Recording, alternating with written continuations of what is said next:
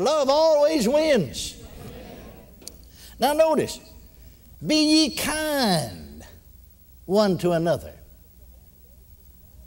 Isn't that strange that the Holy Ghost, that God, the Holy Ghost, would have to write to a church and tell them to be kind to one another?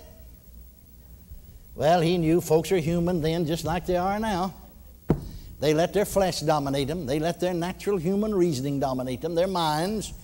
Be ye kind one to another, tender-hearted. Now you can be that way because we just read from Ezekiel and from Jeremiah's prophecy that God said, I'll take that old stony heart out of you, put a new heart, new spirit in you. And it's tender-hearted. Amen. Not hard-hearted, tender-hearted. Now notice, forgiving. See, God is love. And the Scripture said, God said, I will not remember thine iniquities.